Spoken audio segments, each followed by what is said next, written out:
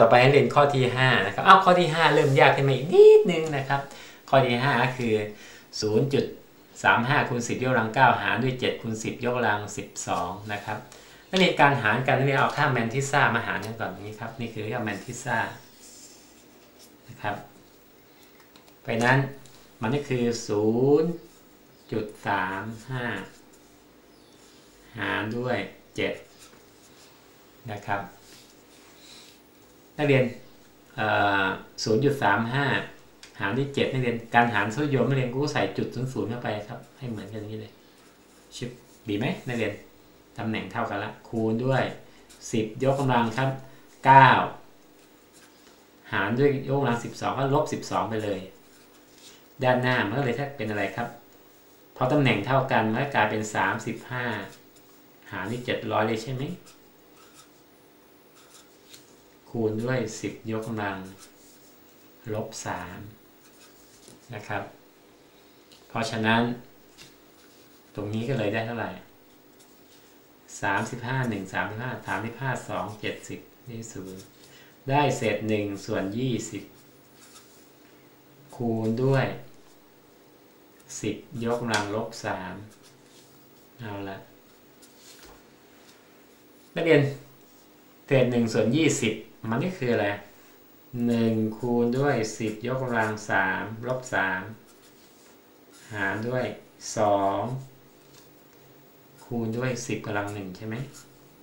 20ก็คือ2คูณด้วย10ซึ่งก็คือ10กำลัง1นะครับเศษ1ส่วน2คูณด้วย10ยกกำลังนี่กำลังลบ1นี่กำลัง1เอามาลบกัน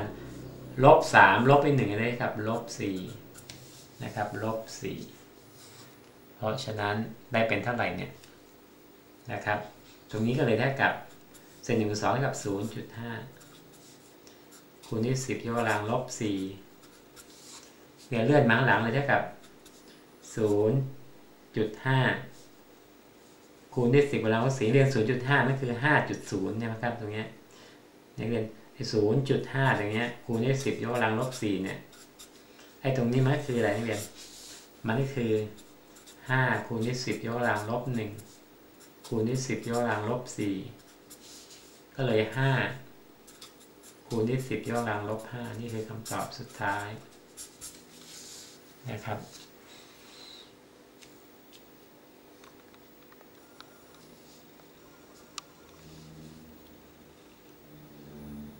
นักเรียนการทำแบบนี้นักเรียนนะครับมันจะยาวไปทางนี้เรียนจะทำสั้นๆก็ได้จริงๆข้อนี้นะครับเรียนนะทำสั้นๆเลยก็ได้นักเรียนเนี่ยนะครับทำสั้นๆแล้วตอบเลยก็ได้นะครับเรียนนะครับทำยังไงเอาดูนักเรียนทำสั้นๆหารชึบเลยก็ได้ครับเนี่ยเรียนทำอย่างนี้เลยก็ได้ครับหาเลยเนี่ย 0.35 หารด้วย7มันก็เลยเท่ากับ0.07535คูณด้วย10ยกกำลัง9ลบ12เลยเท่ากับลบ3นะครับนักเรียนเลื่อนมา2ตำแหน่งชึบก็กลายเป็นอะไร 5.0 คูณด้วย10ยกกำลังลบ2คูณด้วย10ยกกำลังลบ3เลยเท่ากับ5คูณด้วย10ยกกำลังลบ5ตอบเลยก็ได้ครับนี้ง่ายกว่าเยอะนะครับเรียนทำแบบลัดอย่างนี้ก็ได้นะครับถ้าเรียนเอา 0.35 หารด้วย7นะครับเอา7หาร75หาร3ไม่ก็ใส่0 5735ก็ได้เป็น 0.05 10กำลัง9หารด้วย10ยกกำลัง12ได้กับลบ3นะครับในเลื่อนหลังโยมมา2ตำแหน่งก็ติดลบ2นะครับ10ลบ2คูณด้วย10ลบ3ด้วย10ลบ5นี่เป็นคำตอบนะเรียนจะสั้นอยู่นี่เยอะนะครับอันนี้ยาวนะครับนี่ทำแบบสั้นๆได้เลยตอบได้คำตอบเท่ากันนะครับเรียนเท่ากันเด้เลยนะครับเพราะฉะนั้นเรียนเลือกเอานะครับ